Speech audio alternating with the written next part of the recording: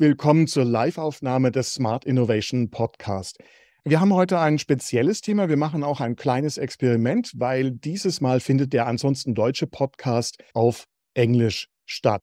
Interessant fand ich hier an dieser Stelle, dass wir alle das Wichtige tun wollen, aber immer ein Problem haben, es tatsächlich zu tun, weil nämlich das Dringende dazwischen kommt. Und da gibt es viele Möglichkeiten, damit umzugehen, aber es ist gar nicht so einfach. Also, ein weiteres Experiment heute, der Podcast auf Englisch.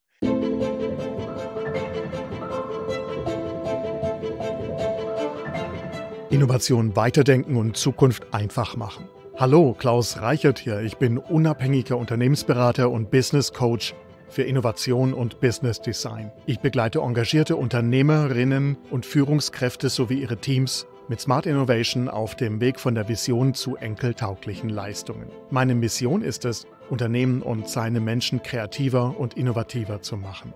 Ich arbeite remote von Baden-Württemberg aus. Im Smart Innovation Podcast spreche ich mit engagierten und kreativen Menschen über Innovation, über Innovationsmanagement, Unternehmertum und Verantwortung, gerade im Kontext des Klimawandels. Zuhörer können bei den Live-Aufnahmen mitmachen und Fragen stellen.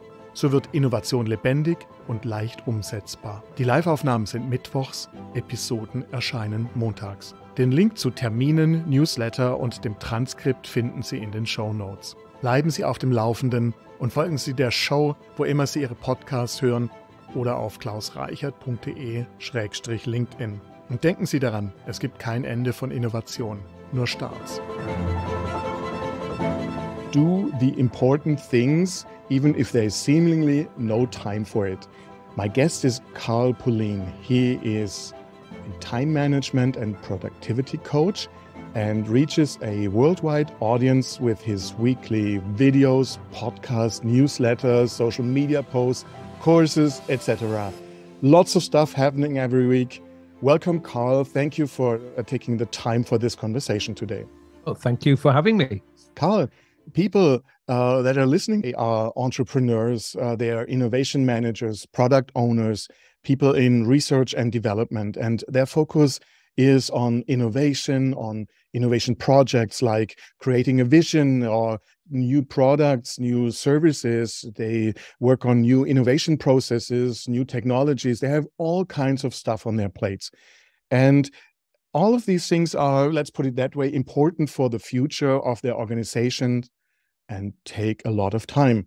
But at the same time, they, or all of us, are faced with stuff that seems to be pressing, that seems to be have to happen right now, but is usually not important. So oftentimes I hear something like this: I can't think about innovation. I don't have the time right now. My question to you is, how can we do the important things even if there's seemingly not time for it? With that, there are two parts really that you need to, well, one thing you need to understand, and the second thing you need to work out. The first thing you need to understand is there's a time versus activity equation playing out every single day. On the time side, there's 24 hours. That's it. Everybody gets it. It's 24 hours. On the activity side, there's an infinite amount of stuff that we can do. Now, the problem I find is a lot of people are trying to change the time side of that equation, and you will never, ever win that battle because time, we're dealing with the laws of nature, and you cannot win there. That's fixed. It's done. It's fixed. But that's actually good news because it means that we now only have one side of the equation that we can change, we can manipulate, we can manage, which is the activity side of that equation. But therein lies the second point, which is we need to know what is what I describe, if we're looking at work first, what I would describe as your core work. I think the best way to put it is, how do you define what you actually do? Now, some jobs are quite easy. For example, a teacher teaches, a salesperson sells. So those are quite easy to define. But the modern world, we have like wonderful, amazing job titles that can be very difficult to define what that role actually means. But it's important that we do define that. And even with business owners, I am a business owner. When I look at my business and I ask myself, well, what is the core work that I do? Which is, well, essentially anything that helps my followers, my customers, my clients to become better organized and more productive. That's the way I define my core work. How do I do that? At the task level, that means I write a blog post every week, 2 newsletters, a podcast, and 2 YouTube videos. So it's like 6 pieces of content. So I'm kind of drilling down, and engineers would love this. People, if you're coming from an engineering background, this is brilliant. This is wonderful stuff because you drill down and down and down to the basics and the essentials. But ultimately, for me, it's content. I provide content so that people can become better organized and more productive. But you also have to do that yourself. You have to define what your core work is. What is it that defines the work that you do? And it's not easy. I would never suggest that it's easy. Well, I suppose it's easy if you're a truck driver or a bus driver or a teacher or a salesperson, because what you do is in your job title. You teach. So any activity related to teaching is going to be your core work. And, as a salesperson, any activity that potentially could result in a sale is going to be your core work. Completing activity reports, expenses, and updating the company's CRM is not your core work. It needs to be done, but it should never be prioritized over activities that may result in a sale. We start with knowing what our core work is and knowing that for ourselves and telling others in our team or in our organization about that, so they are also aware of that. Well, it depends again on your role. A leader's role is to me fascinating, because a leader's role, there's lots and lots. I mean, there's millions of definitions of what a leader is, but I actually like Toto Wolff of Mercedes Formula One team and Christian Horner. I know they're not friends, Red Bull CEO and Mercedes CEO. They're not particularly close. But interestingly, they have the same philosophy about leadership, which is my job is to remove barriers so my team can get on and do the work to their best abilities. I love that. It's a wonderful definition because it makes your life so much easier. Your number one concern is to make sure that you're, in terms of Formula One, your aerodynamicists, your engineers have no barriers to them getting the best out of the car. I mean, it's a brilliant definition. So we have defined for ourselves our core mission. Now it sort of gets tricky because we have to think about the doing, the motivation, maybe some processes. We need to learn a lot all the time. We need to have tools and stuff. So you're the expert. I'm hoping that you can show us the silver bullet like in 5 minutes, and then we're done for today. I wish you could do it in 5 minutes. But the interesting thing there, again, is I would always recommend that the number one tool that anyone could use is their calendar. Now, you're talking about, let's say, somebody who's working in innovation and they need to always be on top of what is happening in their industry. So, for example, we have ChatGPT and AI. I mean, it's changing almost every day. There's news stories, there's innovations coming out weekly, if not daily. How do you stay on top of that? And with something like that, you can take a leaf out of Warren Buffett's playbook, if you like, in that Warren Buffett understands that to stay on top of the financial markets, he has to read. Now, he sees reading as his core work. So I wouldn't necessarily suggest that everybody should do this, but he reads between 5 and 6 hours a day. Now, that might be a little bit too much, but he has scheduled that basically into his day. It's there. I read 4 to 6 hours a day. But for somebody who obviously maybe not quite as into reading as Warren Buffett, how much time would you like to spend reading each day, or researching, if you want to call it researching each day? I mean, how important is research to you in terms of your core work? And, for me, if I was working in AI and ChatGPT, for example, I would definitely have 1 hour set aside every single day for latest news on what's happening in that industry, because it is changing so fast.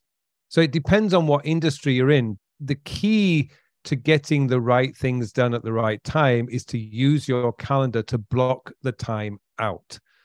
And it always comes back to this: we can't change the time, that is fixed. So where are we going to put our resources? Where are we going to use our time? And again, it depends on what role you're doing. But if reading is a key part of your work, or researching, then how much time a day or week do you want to spend doing that?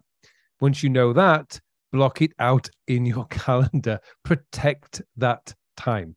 Whenever I say that, people say, I can't do that because my boss, my colleagues, my whatever want to talk to me, and they don't allow me to block time in the calendar. So how do I do that? I mean, it's easy to set a recurring block in your calendar at a specific time, but then there is the rest of the company. Do they respect that, for example? How do you communicate that? Actually, I was writing my podcast script today. That was a question I got over the weekend, which I've done in my podcast for next week. Okay, so before I came to Korea 20 years ago, I worked in law. I was dealing in residential property sales, and I also did family law. Now, you imagine family law, we're dealing with divorce and we're dealing with child custody. Who gets the children, the father or the mother? So it's very, very, very emotional area of law. So you can imagine panicking parents calling me, clients calling me, and wanting at all times of the day. And it was impossible for me to do my work. An old lawyer told me the secret is to tell them that for 90 minutes a day, you are not available because you're in the law library. Most law offices have a law library. Yes. And so I started doing that. And you know what? I never, ever, ever had an upset client. Everybody started to respect it because I set my boundaries. What I find is people generally don't have that conversation with the boss or their colleagues. They're afraid. I don't know why. I read about the modern leadership practices and how you should be kind and gentle. And yet I keep hearing from my clients that this is not allowed. Bosses won't let me do this and won't let me do that. I think there's a disconnect going on somewhere. But I really do believe that the key is to communicate, to have those difficult conversations, to say, please, could you just give me an hour? I need to do some reading, or I need to do some research. In 35 years of working, I've never come across anyone who said, no, you can't have that hour. Equally, I worked with Korean human resources departments. Now, I know maybe you or your listeners have never come across Korean human resources departments, but they are probably the most demanding people you could ever wish to work with. And they don't worry about messaging you at 6 o'clock in the morning or calling you at 10 o'clock at night. There's no problem. And I realized when that was happening, I had to set some barriers here. So I just told them, when I'm teaching, I cannot answer my phone. So don't try. It's on silent and it's upside down. And again, I was surprised because nobody believed me when they said, human resources, no, they won't respect that. Well, they did. They respected it. I never got calls again I think I told them between 9 and 11 in the morning, I'm teaching. So please, I cannot answer my phone. If you do want me, call me after 11. And they did, but they never called me before. So you can do it with your clients. You can do it with your bosses. You can do it with your colleagues. But it comes down to how much do you want that time to do that research? How will that change your work relationship? How much time will that give you if you have an hour a day to do those vital key tasks that must be done each day? Just have the conversation. What's the worst that could happen? You're right. Even if it is difficult, talk to the people that you're working with and inform them about that. Is there like a best practice for doing something like that on a company-wide level or on a team-wide level? So a team could decide we'll always have like a quiet hour or two between X and Y in the mornings. I've seen companies adopt this, and it does work. If everyone signs up to it, which, you know, if everyone's on board, which means basically the bosses are also on board with it, that you can state that, okay, between 8:30 and 9:30, it's quiet time. We get on with our focused work. The beauty of that is once employees know that they're going to have an hour every day for quiet, focused work, productivity levels just start going up immediately. Because I discovered today I was doing some work which needed a lot of focus, and my wife came in and asked me a question. And it took me 20 minutes to find myself back to where I was before I was interrupted.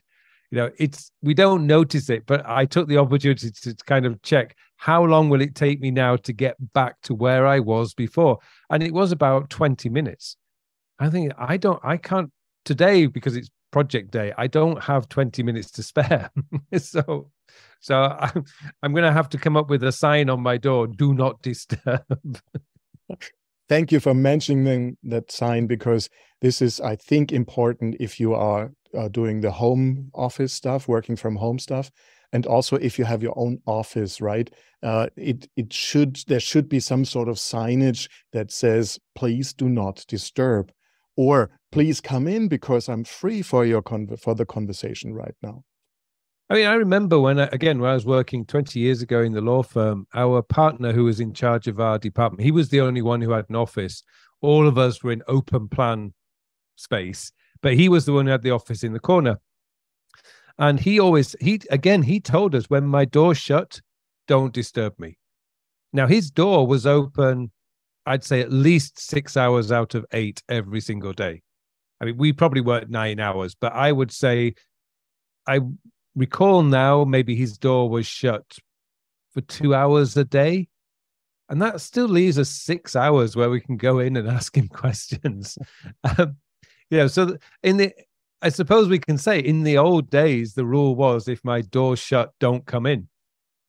The rest of the time, this is where the expression open door policy comes from. My door's open, you can come in and ask me a question. So it's a good thing to have some sort of signage, open door, closed door, whatever that might be, and also be clear about that, communicate about that rule so people understand what you're aiming for. I mean, if you think about it, if you're asking for 1 or 2 hours a day out of a typical 8 or 9 hour day, you're still leaving the vast majority of the day where you are open to discussion, open to interruption, and you still get that 1 or 2 hours a day where you are deep focused work. But that then leads to one more critical part of that. Don't leave it to chance that you will think of something to do in that focused time. If you know you've got 1 hour where nobody's going to disturb you, you need to know before you start what you are going to work on, because you will waste half that time trying to decide what to do if you haven't decided already. So my trick of doing that is the night before I close down my computer, I look at my task list of things to do tomorrow, and I pick the one thing I'm going to work on in the morning, because I usually have an hour in the morning where I do not disturbed. So when I start that hour, I know exactly what I'm working on. You just mentioned your task list.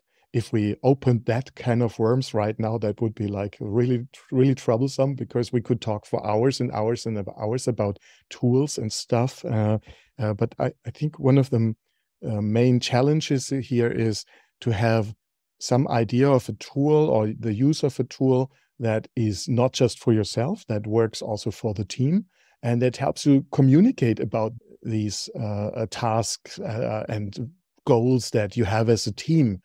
Am I right here, or is there anything? There is a lot of tools out there that do work. It's called collaboration. I can think of Asana, Trello, Todoist, Microsoft To Do, I should say, either is or will be able to do it very soon. And Apple Reminders can also do it as well. You can share lists. Mm-hmm. So what you would do there is if you have a project, for example, that you're working on, and you want to nominate certain key people within your team to do certain tasks, then these tools will allow you to do it. So Trello and Asana, for example, are two that are very common. And most people seem to prefer those because it's based on boards. But you can do this, if you're in the Microsoft world, you can do this with Microsoft Planner. Planner is brilliant for that kind of thing, and being able to allocate tasks to individual team members. I also like Open Project, which is an open source solution, and I have also worked with them before. But let's not get fooled. It's not about the tool. It's about how we have established the tool in our workflows, in our communication, how we are using it. And sometimes people are afraid, I find, of writing their tasks down and making them public to the rest of the team, for example. So there is this, yes, it's angst in a way once in a while. What can be helpful here to sort of share the tasks and make that meaningful for the others, so that they see that it is a work towards that common goal, that common project? Well, that again comes down to communicating what the project goals are at a very early stage and who is going to be responsible for what part of that project. Now, one of the things when I'm working with companies, I ask them to develop a principle that's called directly responsible individual. It's called DRI, directly responsible individual. Now, this is stolen from Apple. Apple implemented this, I think, probably around about 20 years ago, and they still run it today. And what it means is any project, any task, always must have a directly responsible individual. And that person has the power and the authority to drive that project to completion or that task to completion. So they can go above their supervisor, they can go above their direct manager, they can go to the CEO if they need to in order to get that project completed.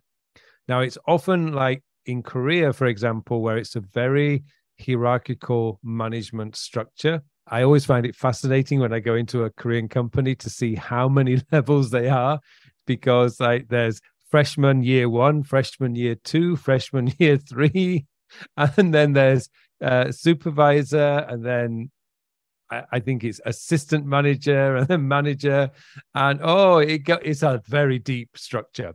So when you start applying the DRI principle, the direct responsible individual there, they can be very uncomfortable going above their direct boss. Now, all being well, that doesn't happen often. But when you apply this directly responsible individual, that person is the person who has to drive whatever it is, whether it's a project or a task, to completion. So for instance, I'll give a really simple example. If you need to get a copy of a presentation from another company that you may be doing a joint collaboration with, emailing the person asking for the presentation is not completing the task. Calling the person, messaging the person is not completing the task. The task is complete when you are in receipt of the presentation. So a DRI is responsible for following up, chasing, and making sure that they have that presentation file in their hand or on their computer by the deadline, whatever that may be. So we mustn't confuse activity with actually completing the task. But there's a connection, because sometimes I see that people don't actually have a good formulation for the task at hand or for the activity. Then I see something like call Bob or whatever. But actually the thing should be get the presentation file by calling Bob, for example. Yeah, it would be something like call Bob and ask him for the presentation file. Right. So, and there's so much power and suggestion in the right wording, I think. Well, we often say is write your tasks in an intelligent way, knowing that when you read it, you will be your dumb self. So you're writing intelligently, so your dumb self will understand it. So, call Bob 2 weeks later might not mean anything to you. Okay, I understand. We will have some extra information and transcript of our conversation in the show notes. So if everybody is wondering what we are talking about, you will find extra links there. In Germany, possibly in Korea, I don't know, there's people that want to do the things right all the time. You want to do things and you never start if you're not in the right position. And it just has to be perfect, the result. And if I can't achieve the perfect result, I'm not even going to start. How can I cope with something like that? Well, something I was always inspired by was something that a gentleman called Robin Sharma said, that any project is exciting at the beginning, messy in the middle, and gorgeous at the end. And it's so true. I'm in the process of writing a book right now, and I'm in that middle phase where we're kind of, and I have to be honest, it is a complete mess. And the only way I can get it into a position that I'm happy, I'm very fortunate I have a publisher and he's guiding me as well. So I'm very lucky. But, today I spent all day pretty much writing, and I say writing, I probably only wrote about 500 words, but I've been reading like 30,000 words, trying to make sure that the section that I'm working on fits together. Now, when I started this exercise that I'm doing at the moment, I started it yesterday. I just thought I'm never going to get there.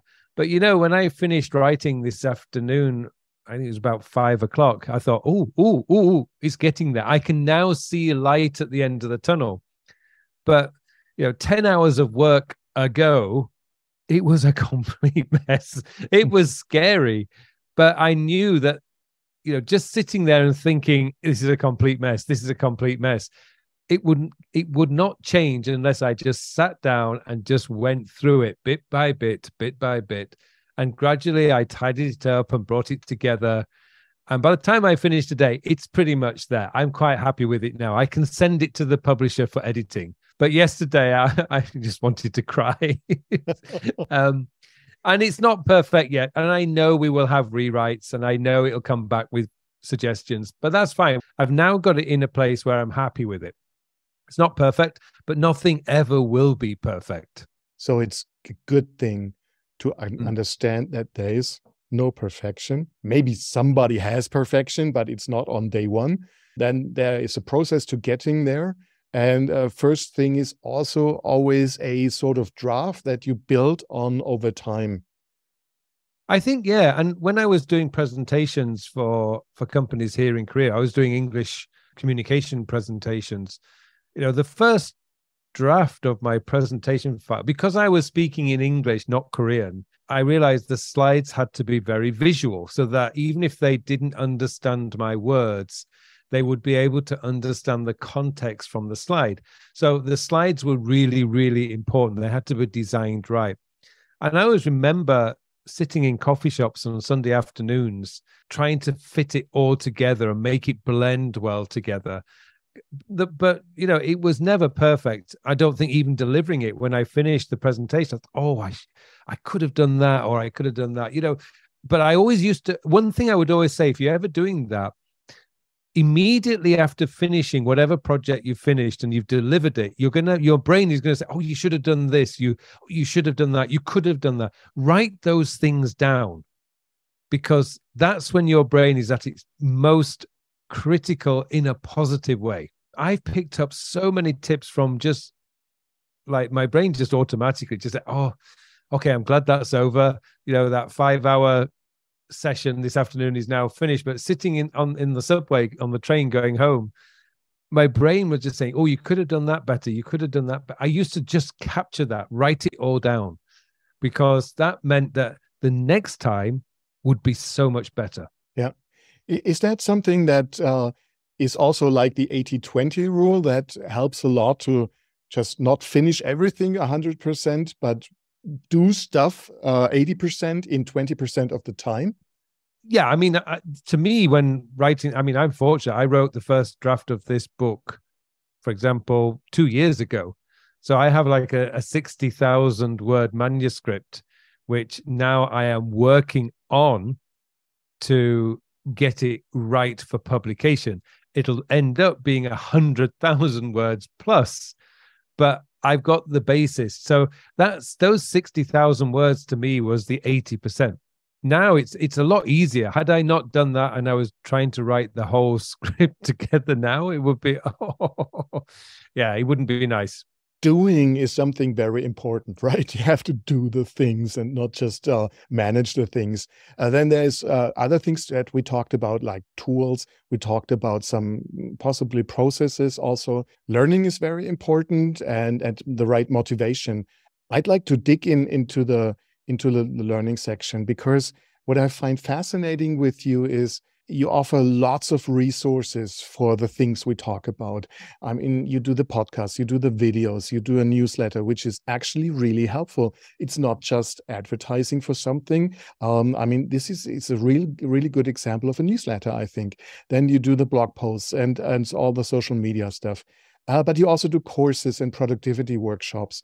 So what would be something where you basically teach also to get a team or an individual in the right mindset and do all these things that we talked about, actually hands-on and deliver some results in the course or in the workshop? What would be something, say, for a team in a company to ideally start with looking at your resources that you offer?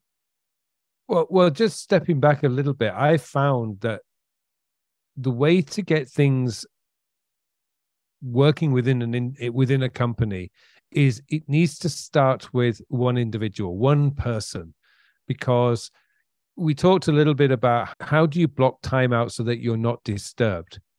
One thing that I find is that if you take that step and you have that conversation and you start protecting an hour or 2 hours a day for focused work, your colleagues will go, whoa, I like that idea. And they will start wanting to do the same. It spreads. Great ideas spread. So what I found when it comes to productivity systems, particularly when you work within a company, I was very fortunate recently, for example, the CEO had taken my time sector system course, which is basing your work around when you're going to do it. He loved it and he wanted me to coach his executive team. And I was a little bit skeptical because I've done a few talks before where a boss has said, I want my team to learn this. And they didn't want to learn it. They didn't want to learn it. But this time, I think there were 7 people in the team. And I spoke to them all individually. And every time the first question was, how did you teach our CEO to do this? What's the secret?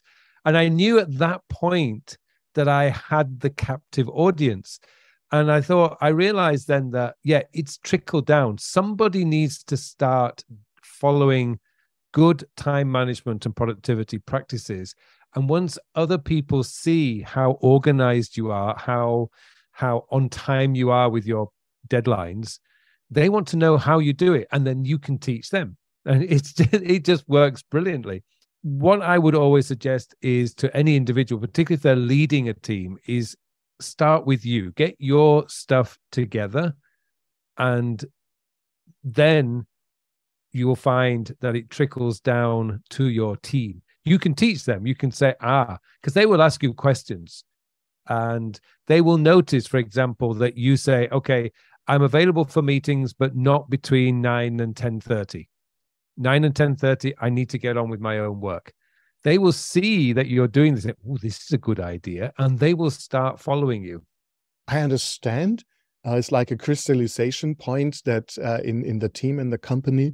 But as a next step, I think it's important that people have the same experience, the same words when they talk about what they learned, for example.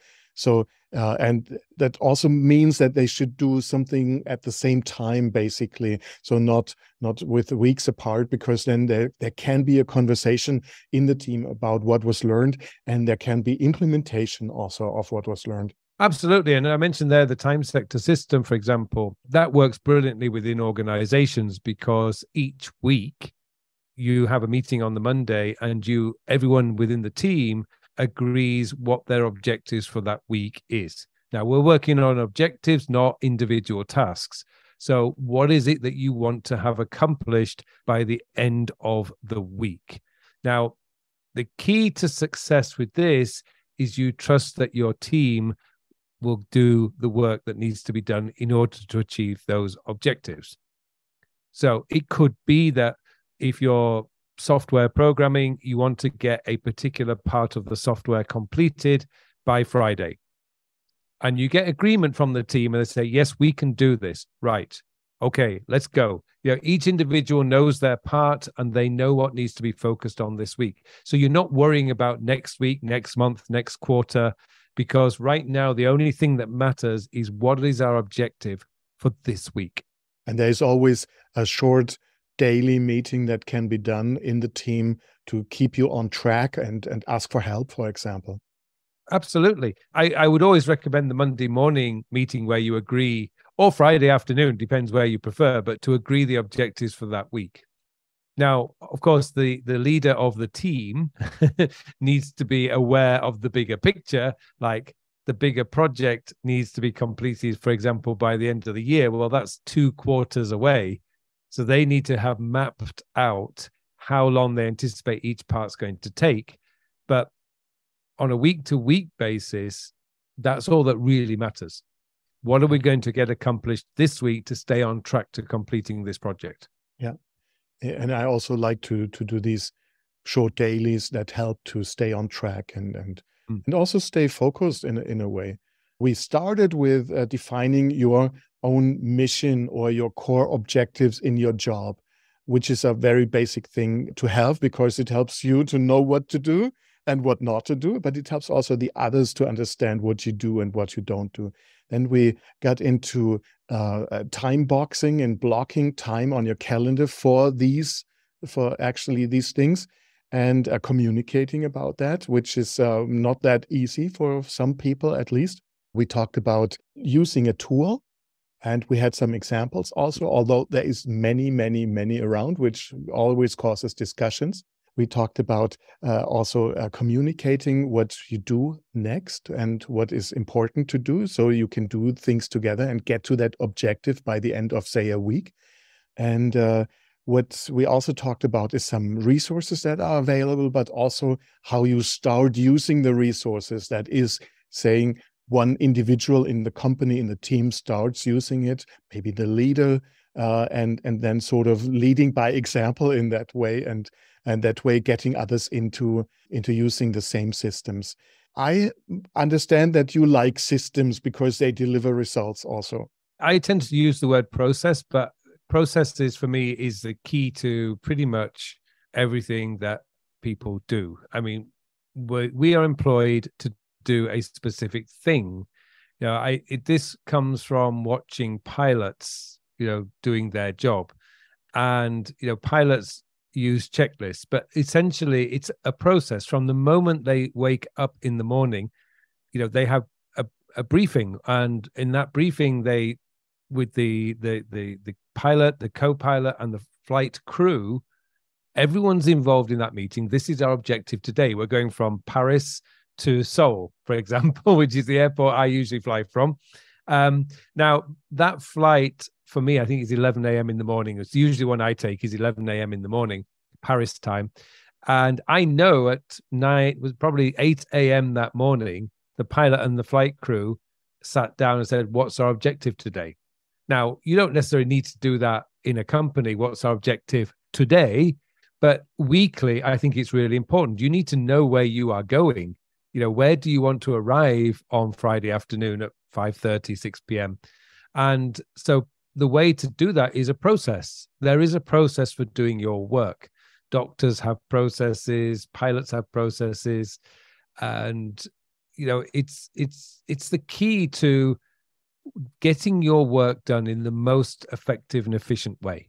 I like that example because people hardly ever know that piloting is also a lot of checklists. And that means that adhering to the checklists and to processes means also hardly any accidents, for example, in flying. And Exactly. always good results and being on time and stuff like that, even if you fly half across the earth, the globe. I think one of the good example of this is, I remember watching or reading an article about Aston Martin cars, and they decided to do an SUV, I think about 3 years ago.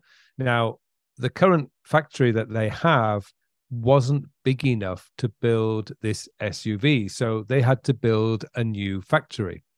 Now, building the new factory, that is a project. It's a one-off. They don't. I think the last time Aston Martin built a factory was about 60 years ago. So it's not something they do every year or even every 5 years. It's very rare. So that is a project. So building the factory. But if they treated each individual car as an individual project, A, they would have so many mistakes. And B, they would never be able to speed it up. So the car would be astronomically expensive. Actually, it is very expensive anyway. It's an Aston Martin. But it would be way out there in terms of price. So once they start, the first car goes through the factory, now it's a process. So each car goes through the same process. It goes, gets painted at the same position. It gets, the engine is put in at the same time. Everything is done as part of a process. But the great thing about processes, and as Toyota, I think there's many books about the Toyota process, which is if they need to change the productivity within the company or within the flow of a car, they only need to look at individual points in it rather than trying to look at the whole thing. They can say, you know what, this isn't very efficient. How can we make this part of the process more efficient? And this is why I love processes. Like, how can I make, doing my social media every day more efficient? It's a process. Is there a way I can make it so instead of it taking me 45 minutes, how can I get it down to 20 minutes, which is what I did about 4 years ago. I managed to figure out how to get my social media posting time down to 20 minutes a day from 45 minutes. So I was really pleased with that one. So not just factories can improve processes, but also individuals can. Yeah, once you've got a process in place, it's not going to be perfect the first time you run it. But that's okay, because you're going to be forever tweaking it, adjusting it, and making it more and more efficient. But after about, a year, 2 years, 3 years, wow, you've got an incredibly efficient process for getting the work done. We will have a page with a transcript and all the resources, and the link will be in the show notes. So there will be some link also to the time sector system course that you talked about and other things. So I advise everybody that listens and is interested in checking this page out. Carl, what motivates you to do your work? I mean, you're actually helping people a lot every week with producing free stuff, but you also write books and courses that you sell. But what motivates you to do that work? Well, it's funny, we were talking about the process just there. First of all, I love the process. I love the process of making videos, of writing blog posts, of writing books. I just love the process. It took me until I was about 36 or 37 to figure out that my purpose in life was to help people. Now, I do that through teaching and I never knew this in my 20s, by the way. In my 20s, I had no idea what my purpose was, but purely by accident, when I came to Korea 20 years ago and started teaching, I realized I'm getting paid to help people here. I'm getting paid to help people improve their career. This was just like something I'd never, ever considered. And, English teacher in Korea or anywhere really is not a high salary. But I didn't care. because I was just, every day I was coming home buzzing, thinking, wow, I've helped 60 people today. Maybe only a tiny little amount, but that was enough to give, it took me forever to go to sleep, actually, because I had this buzz. But when I was working in law, which I was doing before I came to Korea, I never had that feeling. You know, on a Sunday night, we had what in English we call the Sunday night blues, where you just sat there watching rubbish on TV, feeling very, very gloomy because you knew you had to go back to work tomorrow. You know, from the moment I started teaching, I've never, ever felt that. So my motivation comes from the fact that every day I get to help people, and nothing beats that feeling. But equally, I've fallen in love with the process of what I do as well. I love sitting down and writing. I love sitting down and planning out a video. I love putting courses together. It's just the whole process that I love. Well, thank you very much for taking the time today, Carl. Oh, you're welcome. It's been a pleasure. Das war der Smart Innovation Podcast. Er wurde mit einem interessierten Publikum live aufgenommen. Vielen Dank fürs Dabeisein und Zuhören. Diese Episode gibt es auch zum Lesen. Der direkte Link ist in den Shownotes. Noch kein Abonnent? Die Show ist überall zu finden, wo es Podcasts gibt. Weitere Informationen und meine Kontaktdaten sind bei klausreichert.de/podcast. Dort gibt es auch eine Übersicht der nächsten Live-Aufnahmetermine. Ich bin Klaus Reichert und das war der Smart Innovation Podcast.